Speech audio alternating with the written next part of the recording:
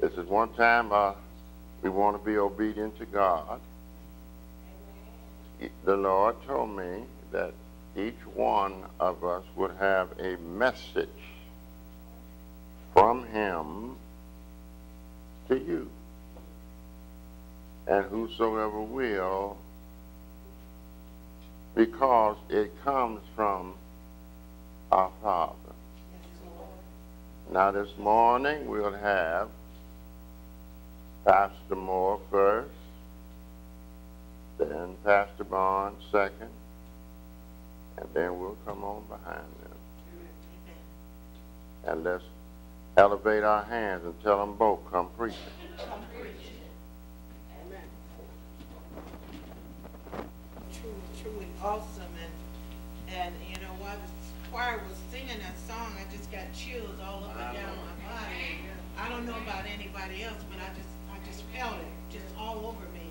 And you know, I just, every day that I wake up, I'm just thankful to God, and I just continue to thank God for his mercy and that they're renewed daily. And I thank him for his loving kindness and for the grace that he's given out to each and every one of us, because I tell you, Pastor preached last week, and I could not remember what he said the year 2013 was. But it bothered me all week, and I didn't have my book, so I couldn't look it up. And I could have called him, but I prayed about it, and so the Spirit told me that this is the subject of my message, and he said, seeking God in 2013. There you go. So that's what he put on my heart, to seek him more and more, like we never sought him before. In 2013, seek God like never before in your life. And so this morning I did ask Pastor what 2013 said, and Pastor, you said it's what? Do you all remember that? And I couldn't remember it. But I did remember one, but I couldn't remember the other. But it bothered me, because what that says is that 2013 is going to be a year. And if you separated from God, you thought you had some problems. You getting ready to encounter something that you don't even have any idea of what's going on in your life. So in 2013, the Spirit told me we need to seek God like never before. Like never before.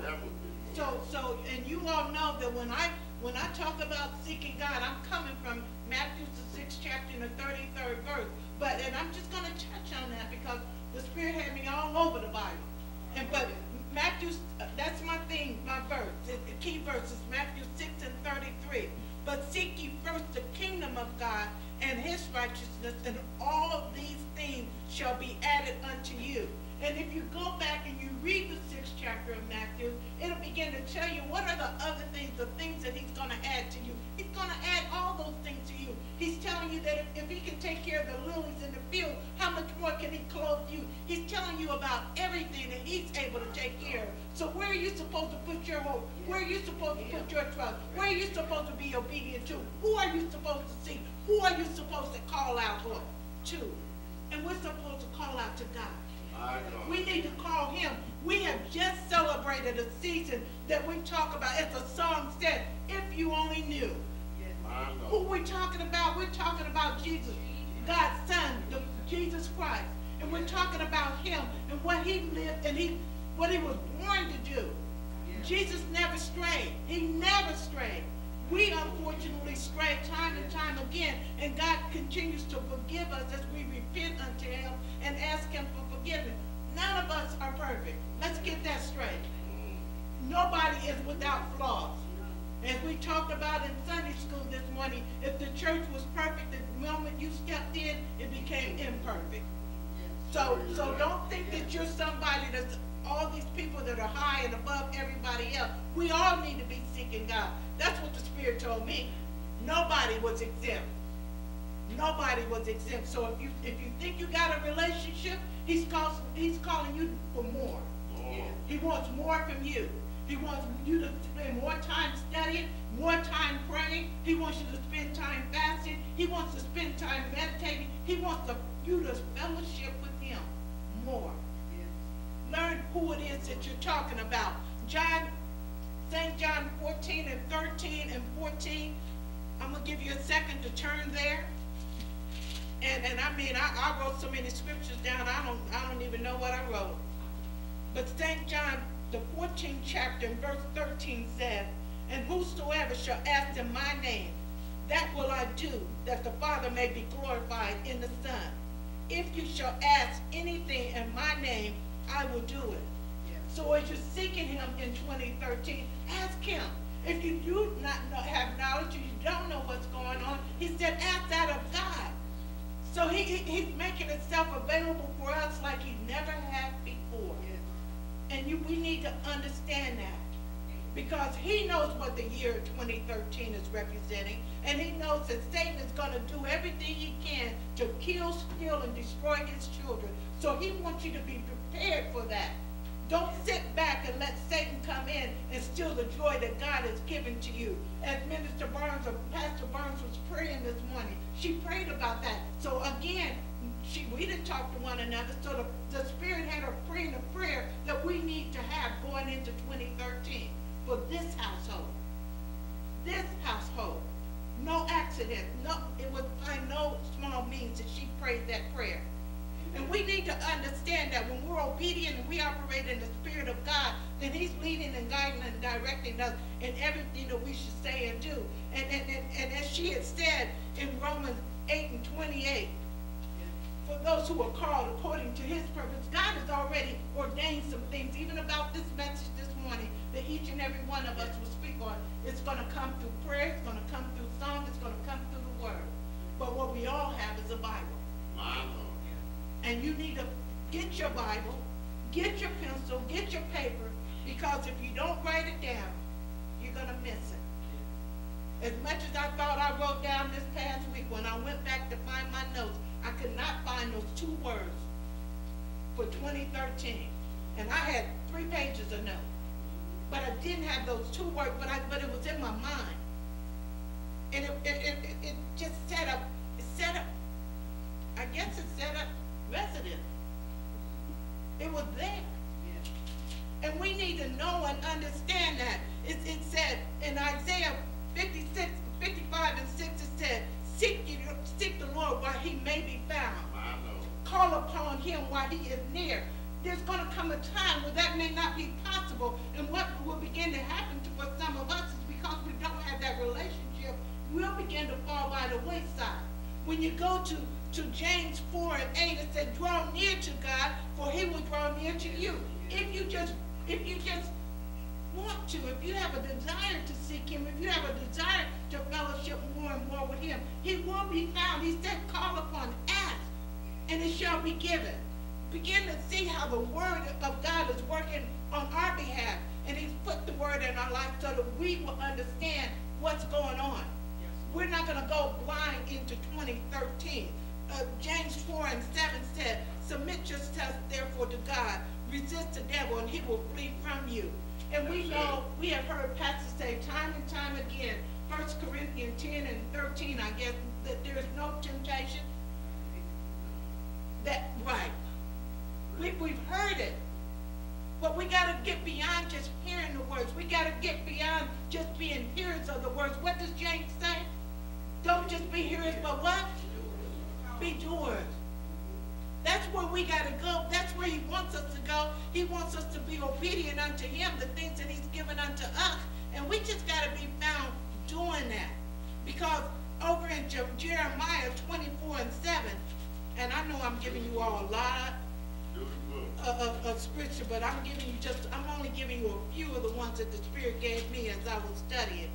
Jeremiah 24:7 said, and I will give them a heart to know me, that I am the Lord, and they shall be my people, and I will be their God, for they shall return unto me with their whole heart. My God.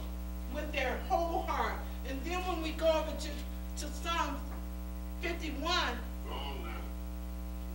51 and 10, it says, create in me a clean heart, O God, and renew a right spirit in me. Cast not away from thy presence, and take not thy Holy Spirit from me. What do we want next year? We want a greater relationship with the Holy Spirit so that he can lead, guide, and teach us to all understanding. Everything that we go through, everything that we've gone through, he will give you clarity. He will give you that understanding that you would need, and he will deliver you. You will be delivered if you have a desire to be delivered. And in 2013, we got to have a spirit of discernment. Amen. We have to have a spirit of discernment. And I just write these scriptures down, you all. I'm not going to be before you much longer, but just write them down. Go to 1 Corinthians. Good. Go to 1 Corinthians, the 2nd chapter, and the 14th verse. It said, but the natural man receiveth not the things of the Spirit of God, for they are foolish unto him, neither can he know them, because they are spiritually discerned. My God. But he that is spiritual judges all things, yet he himself is judge of no man. That's what the spirit of discernment will do for you. And we need to be aware of that. Those are just a few of the requirements that are required for us going into 2013. And our dependence is on God, and we've got to know that. And in having our dependence on God for 2013, go to 2 Corinthians, the 3rd chapter, and the 5th verse. And it says, not that we are sufficient of ourselves to think anything of ourselves, but our sufficiency is of God. He's got it all. He's got it all from beginning to end. And we've got to know that. And we've got to know that we're going to exercise our faith. And in Hebrews 11:1 says, now faith is the substance of things hoped for and the evidence of things not seen. Not things seen, but things not seen. So we got to begin to operate on that. And we got to know what that is. And when we go to John, the 4th chapter, go to John, the 4th chapter, and I'm getting ready to sit down from here, but I want to tell you just a little few things that the Spirit told me. John, the 4th chapter says, in verse 23, starting at 23, it said, but the hour cometh now, and now is, when the true worshiper shall worship the Father in spirit and in truth. For the Father seeketh such to worship him. God is a spirit, and they that worship him must worship him in spirit and truth. And that's what he's saying for 2013, for us to know. And I'm closing with this verse, and you need to know and understand that we have got to seek him in 2013 with all that you have, like never before. And I'm closing with Revelation 22 and 14. And Revelation 22 and 14 says, blessed are they that do his commandments, that they may have the right to the tree of life and may enter in through the gates into the city. Seek God in 2013. Amen.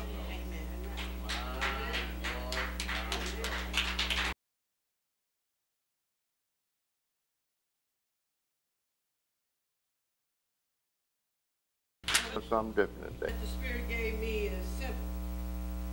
And it says, it's time. The scripture is going to be found in James, the 1st chapter. James, the 1st chapter, verse 21 through 25. Father, we come before you right now. Yes, and Lord. we ask, Holy Spirit, that you just show and bring it back Yes, everything Lord. to Please, my Lord. remembrance Please, that Lord. you gave me Yes, concerning Lord. this message. You said it's time. And Father, you and you alone know what all that means. Yes, you Now, do. Father, help. Show us, Father, what it is time for us to do or not do. Yes, Lord. We thank you, Father, for it. We Yes, praise Lord. you, Father, for it. And we honor you, Lord, with Yes, our Lord. lives. In Jesus' name we pray. Amen. Amen. It's Amen. time. It's time. It's time Yes, for Lord. those of us who call ourselves Christians to stop going to church and to now become the church. Well, It's time. That's what he's saying. When you have James 1, verses 21 through 25, say amen. amen. I am reading from the King James Version today. And so, I do study back and forth. I study back and forth, y'all know. But it says in verse 22 through 25, but be ye doers of the word, and not hearers only, deceiving your own self. For if we be hearers of the word, and not a doer, Well, he Lord. is like a man beholding his natural face in the glass. For he beholdeth himself, and goeth his way, and straightforward forgetteth what manner of man he was. But whosoever looketh into the perfect law of liberty, and continueth therein, he being not a forgetful hearer, but a doer of the word, this man shall be blessed in his deed. Amen. So James is telling us to be doers of the word. Clearly, James is telling us we have to stop reading scripture. We Yes. have to stop coming to church. We got to stop memorizing scripture. Well. Some of us have been in church all of our lives, but church ain't been in us. Well, See, we've been going to a building, and we've been going to different denominations, and we've been hearing the word, but we have not been doing the word. Amen. It has not been applied to our life. This is what James is telling us. He's telling us it's time out now for in 2013. You heard what Pastor said. What that means? That means rebellion is going to get stronger. Yes. There's going to Yes. be more and more things happen in 2013 than happened in 2012. So those of us who are called by his name, well, it's time for us to move up a step. It's time for us to stop attending Sunday school. Well, you should have been attending it. Any learning opportunities, well, we ain't going to talk about that. All the learning opportunities that there were of reading the Bible, of attending Sunday Yes, school, Lord. of coming to Bible study, of doing all of those special things that we have been doing. It's time out for doing those things by coming and now to apply what you've been learning all this time to our lives. It's time, in other words, we done read about what happened with the old prophets throughout the whole last year. It took us a whole year to get through the minor prophets. And we saw over and over and over how the children came to God when they needed God. But then as soon as God blessed them, they began to turn from God and do their own thing. And then the world kept getting worse and worse. Well, what is he saying? James telling us the same thing in the New Testament as they did in the Old Testament. Stop just coming and hearing and now start doing. yes, Lord. Yes, Lord. It's time for us to start doing. It's time for us to stop getting happy on our holy dance songs, our gospel songs, and falling out and being slaved under a song and music, and then getting up talking about the limitations of life.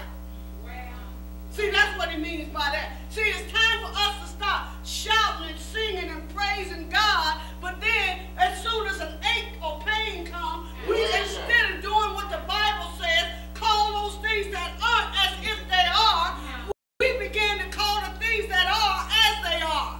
Oh, make that James said it's time to stop that. Yes, It's Lord. time for us to stop calling on sickness. Stop claiming it. He said by his stripes we are healed. Well. He didn't say we wasn't going to go through a process of healing. He's not saying you're not going to ever get sick, but he's saying you need to stop doing it the world's way by talking about your sickness. Because guess what? The more you talk about something, the worse it gets. It becomes, it gets in your mind. So if I got a headache today, if I keep talking about it, by midnight I'm going to have a migraine. I know. That's how it is. As a man It's time now. In 2013, it's time to apply God's word to our lives. In verses 22 through 25 tells us, these verses are instructions for us to move forward in our spiritual maturity. It's time out for the same old issues. It's time out for that.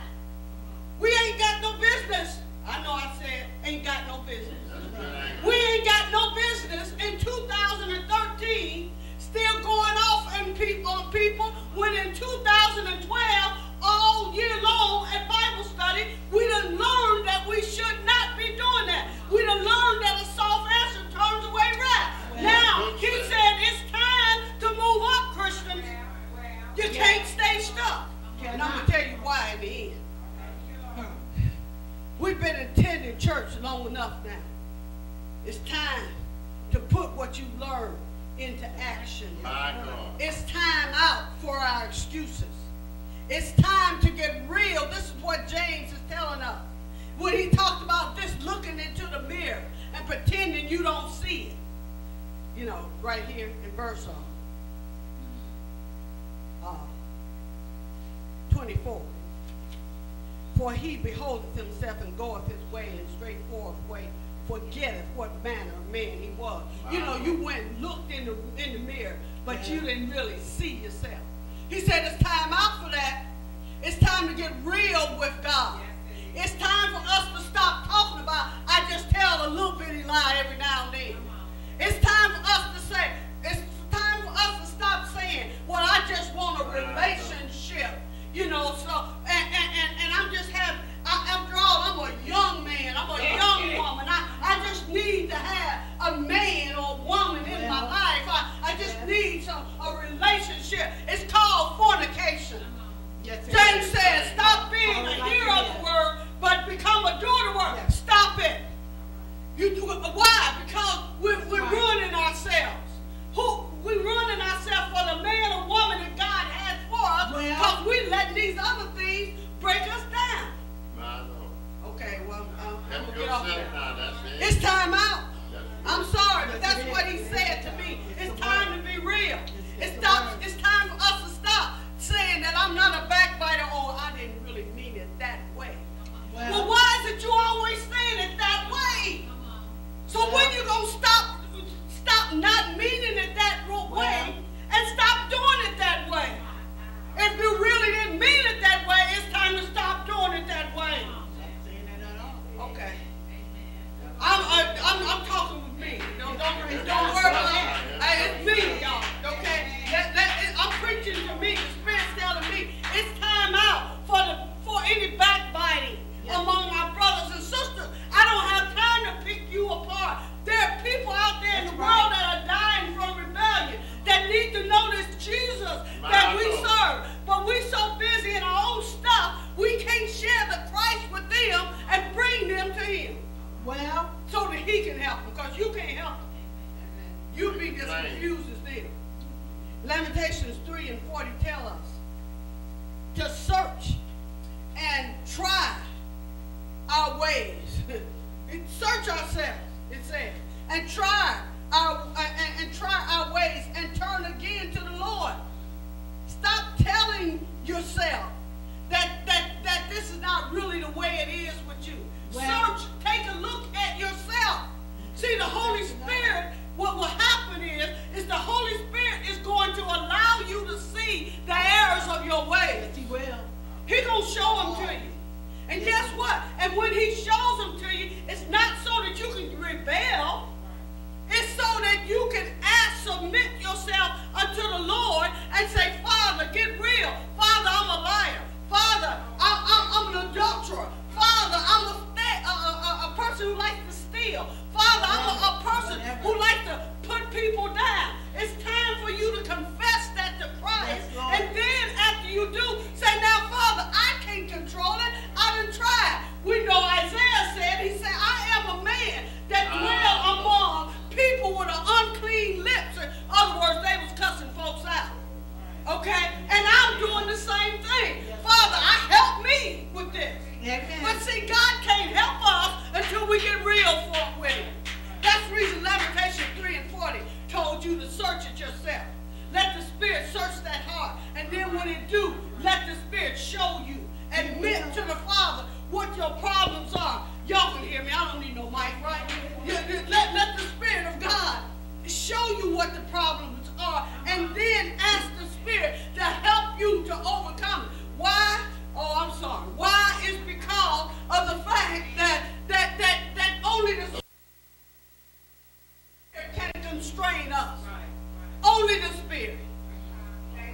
Thank you, Sister Jackie, for reminding me that they can't hear without this mic. It's time for us to stop complaining about all of our sicknesses and our diseases. In Matthew 1:10, it that Jesus gave his disciples the authority to drive out evil spirits and heal all sickness and disease. So why are we all walking around talking about I'm dying from high blood pressure? Well, He said Jesus gave us authority to his disciples. Are you his disciple? yes. Amen. Oh, you didn't know that? You didn't know you was his disciple? Yes. You're supposed to be a Yes. disciple of Christ. Yes. So you have authority over all sickness and diseases. You have authority over all evil spirits. Yes. We have authority over those through Jesus Christ. I Now, know. don't be like the children of Sceva now. Yes, Lord. Running up there in your name, talking about what you was going to do. That ain't what I'm telling you. When That's this right. authority that That's he's right. talking about That's is right. in the name of Jesus Christ. Amen. Now understand that the name of Jesus Christ is the most powerful name on earth. My That's the Lord. reason why you should not be using the Lord's name in vain. What does that mean by using the Lord's name in vain? Don't be every time you see a movie come on or that you don't like, you talking about, oh, Jesus. What Jesus got to do with you not liking the movie? The power of Jesus' name can bring and down all heaven and earth can destroy it. Yes, So Lord. why would you be using it Yes, like it Lord. was nothing? It's power behind that name. Yes, it He is. said through his name Understand you that. can cast out these devils now. Not yours. Oh, yes, it He is. didn't say we wasn't going to get sick. But see what he told us. He said, then you do what I told you. You step out in faith. Amen. He said, now it's time to be the doer of the word. Yes, they have diagnosed me with cancer. Yes, they've diagnosed me with whatever they say that they done diagnosed you with. But you didn't walk and say, but Lord, you said, by your stripes I'm healed. And in your name I claim this victory. And you go through the process of whatever you need to do. Don't be talking about, though, I ain't going to take the chemo. If God leads you to take the chemo, take the chemo. He said, I will take you through each process. Yes, Lord. Yes, Lord. Yes, Lord. All things. Rebellion. All It's things. interesting. I told Pastor back in the office. Now I know why he had me to share this information. There's a very, very, very dear friend of ours who, she's been a friend with my sister since she was 9 years old. They were best friends. She has died. Died yesterday. She died out of rebellion. She died because she had congestive heart failure. She had cancer. She refused to take the medication. She refused chemo because it meant that she couldn't drink her alcohol. Rebellion is real. Yes, it is. You might look at it and think, how stupid is that? But when you're in the world will tell you, ain't nobody gonna tell me what I'm gonna do. See, that's called rebellion. I'm gonna do it my way, even if it take me out. And that's what it's gonna do. Oh, yeah. That's what it's gonna do. Okay? But this is what God is telling us. That as children of God, it's time. It ain't only the unsaved that are doing this. That's right. It's us too. Yes, it is. Make We, it plain. he said we was a stiff-necked, hard-headed folk. He tell us to go and take 2 aspirin, and we decide we don't want to take no aspirin today. I want to take my Vicodin later. He tells you to go lay down because he knows that you done put too much pressure on your body. At this point, I'm going to lay down. If I lay down now, I won't be able to sleep tonight. That's right. That's what we do. Yes, it is. It's time. It's time for us to stop making excuses for our failure to do more for the body of Christ. It's time for us to stop talking about why we got to beat up the deacons and the deaconesses about $10 every year. What do I mean by that? Because God has blessed every one of us in here with a job or retirement. Yes, he has. And he said, give an extra $5. It's time for us to stop talking about, I can't give the extra $5. Well, Why do I say that? Why do I say that? Because what you're doing is you're limiting. It's called a spirit of scarcity. doubting God's ability to bless you. When God asked you for $5, he got 5,000 waiting on you. He just waiting to see if you're going to be faithful to give him the 5 that he asked for. Oh, I'm sorry. But that's the way it is. It's time out for it. It's time out, church, for the nonsense as to why we are not doing what God has told us to do. It's time out. Yes, it is. It's time out. Yes, it is. Nobody don't have time for it. The world don't have time for this anymore. I'll be out your way in 1 minute. Look out, look and see. Look and see what's going on. In Second Chronicles 9 and 22, if you don't believe me, read it for yourself. God made Solomon more wiser and richer than everybody. He'll do the same thing for you. Yes, he will. If you just trust him. While we run around talking about our limited funds, ask God to increase your finances and then be obedient to him. Amen. Why? Why is it so important that we begin to be obedient? I want everyone to turn with me to Romans 5 and 19. Romans 5 and 19.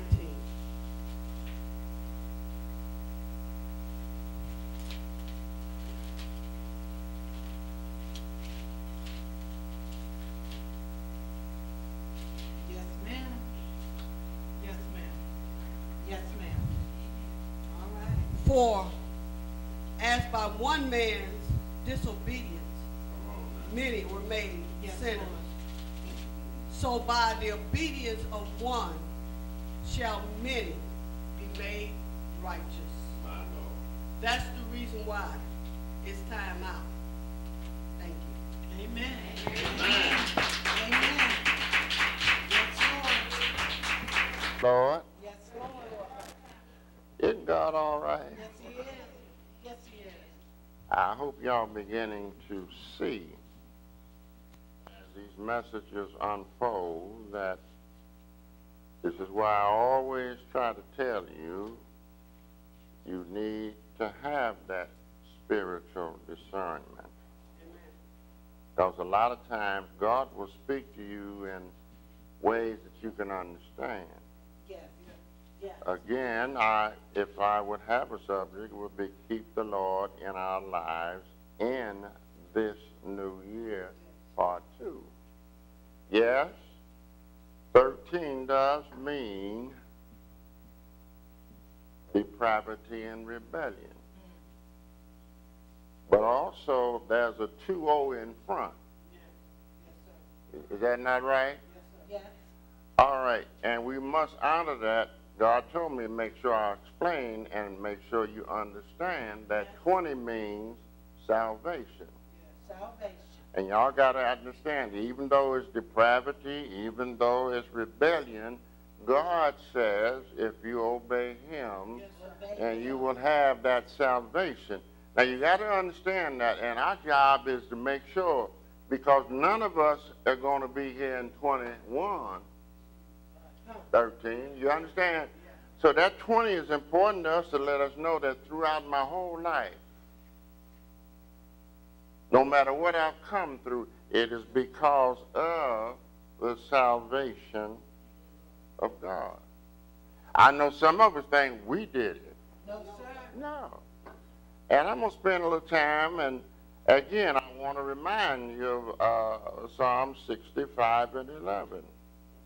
If you begin to grasp what God is saying, thou crownest the year with thy goodness, and thy paths drop fatness. Which means that if you had been obeying me, doesn't matter what year it is and what is going on, our job is to understand, like I want to remind you again in Colossians 4 and 5, walk in wisdom towards them that are without, redeeming the time. Yes, Lord. See, what you have to understand, you, me, all of us, when we come in the church door. We're telling that world that I am not only a disciple, but I'm a witness. Yes, a witness. And I wish we begin to understand that God hadn't treated us so bad. You understand what I'm saying? Because according to the world should have ended in 2012, sometime about December 21st. No man knows the time nor the hour. We're supposed to have, we're going to get ready to go off a physical cliff. That has nothing to do with a child of God. No matter what God said, regardless of how you might feel, I brought you through another year. Yes, Lord. I said I brought you through. No, it wasn't you that did it. I did it. And I'm only asking that you give me the praise and give me the glory. If you give me a few verses in Psalm 71, and I'm only going to go to about the 8th and 9th verse, but I want you to read and study that again for your own. No matter what, in this year, whatever the world has said is going to happen to you, you still made it. And instead of speaking that nonsense, when it comes times to face adversity, it says in Psalm 71, please get that because there's some good word from there. It says, in thee, not the circumstances of the world, saying, in thee, O Daddy, O Yahweh, O my Father, do I put my trust. Yes, Lord. I know they told me I might have this and I mightn't have this and this supposed to happen and they're going to lay me off, they're going to do all them things, but you still made it. Because whether you acknowledged him or not, sometimes he just interfered in your life and said, because you're my elect, and I want to let you know how much I love you. And then all we got to do is say it back to him. Yes, Lord. Lord, I love you. Yes, Lord. Lord, I trust you. And then when we understand and you speak it back to him, he'll speak it back to you, and it calms your spirit. Yes, it does. Then you can say, let me never be put to confusion. Yes, Lord.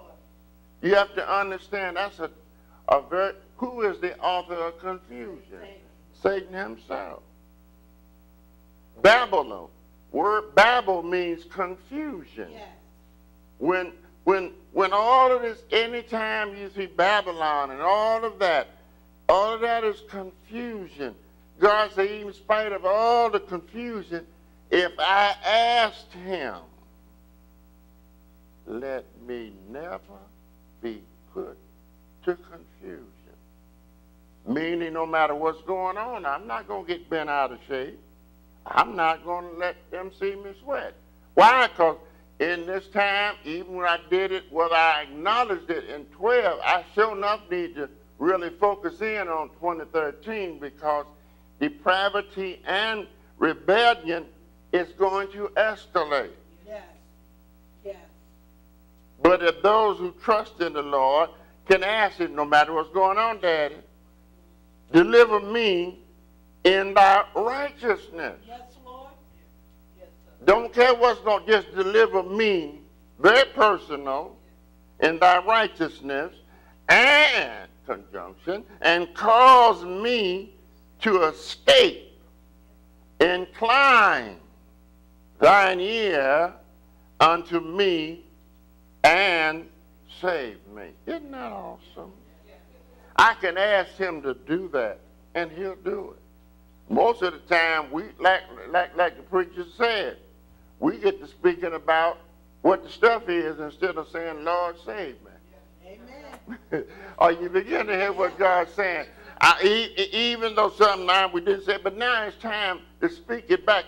He told you in Isaiah 43, tell me what I said. Yes, he did. Yes, sir. Okay? Speak it back to him and tell him, deliver me in thy righteousness and cause me to escape. Incline thy ear unto me and save me.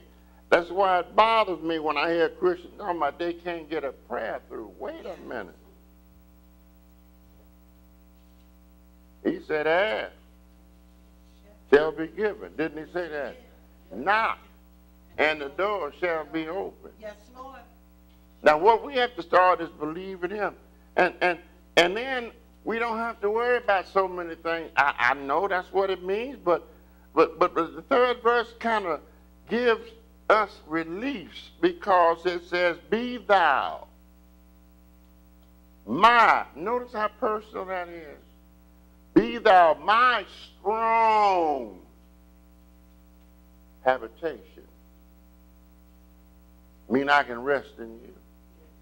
He said, listen, I'm in you and you in me, because without me you can do nothing. When we have trouble, we run everywhere but into his care. We allow people to tell us things, and we become stubborn and say, I ain't going to do that. But it's time to say, be thou my strong habitation, because I got some problems, God, I can't handle. Amen.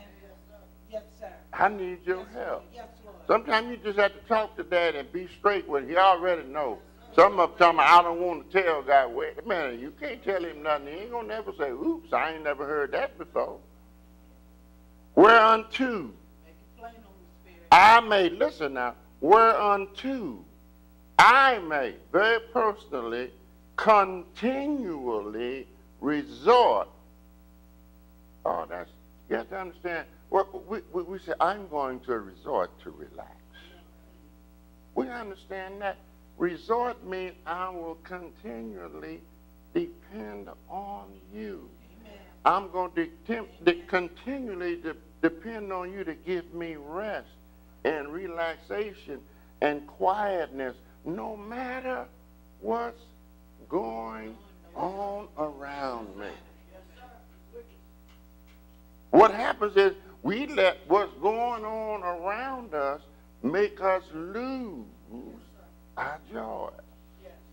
We forgot, he said, in thy presence is fullness of joy and pleasure forevermore. And yet we'll run to a bottle, some drugs, because we done saw on all the soap operas, every time they get a little stressed, they grab a little shot of whiskey and dump it down instead of calling on God. Thou hast given, listen now, thou hast given commandment to save me. In other words, I've written you a love letter. And I'm acknowledging that. See what it means to acknowledge me in all your ways, what he said he's going to do. He direct my path. Well, this is what this psalmist is doing. He's acknowledging the fact that I know you have given commandments to save me. Why? For thou art my rock. Yes, Lord. Yes. In other words, that other rock ain't our rock. You need to read Deuteronomy 32. Y'all don't hear what I said. And then I got a fortress that I can go into, and nothing can get through that fortress because God is my fortress. God is. God is. In the book of Romans, it tells you, hey, nobody can pluck you from my Father's hand. Yes. Nobody.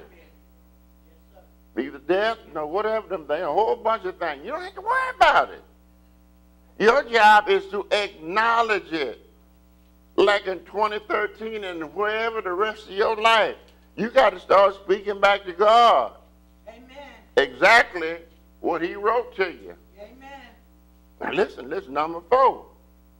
It says, I may not, I got some folks messing with me, Father. What do you say? That old bad supervisor, whatever. Hey, go to Daddy and say, deliver me, oh my Elohim, my creator. And that brings it down to the level of this flesh age.